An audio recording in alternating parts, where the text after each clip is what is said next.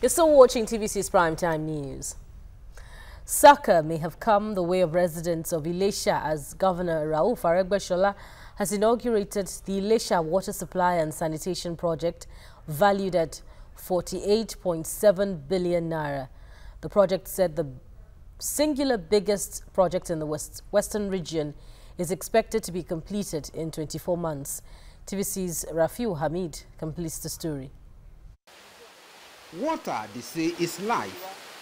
This is the reason no one quarrels with it. But the ancient city of Ilesa, with 2 local governments and 4 LCDAs, has been without piped water since 1967. This is the reason Governor Aregbesola sourced a $65 million loan from the Islamic Development Bank for the construction of transmission mains and booster pump station, as well as 30,000 cubic meters of concrete 3 reservoirs. We have sourced 69% of the cost of the project, and it's already committed. Nothing will touch the money by the grace of God. By the plethora of sources I've enumerated, I have no doubt in my mind that that will be a done deal.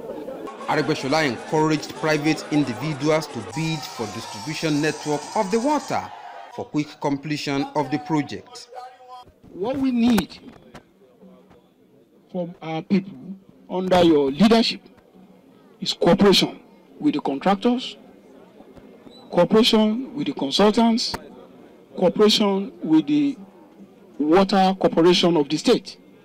The lawmaker representing Ilesa South Federal Constituency in the House of Representatives, Ajibola Famuriwa, said the project will go a long way in addressing people's sufferings. This is the project we've been looking for a very long year, even before we were born, really. But we thank God for its coming to, reality during our own time. I thank God and I thank my staff for being part of this. And I congratulate the state government for the giant stride. It's a day of success for the Ilesa people, that we are going to enjoy successful potable water. We thank God, and we are grateful to the governor and his government. The $65 million Islamic bank loan has a payment period of 25 years with 5 years moratorium. On completion, the water project with its dam at Kajola will have the capacity to produce 60 million liters of water per day. Rafiu Hamid, TVC News, Ilesa, Osun State.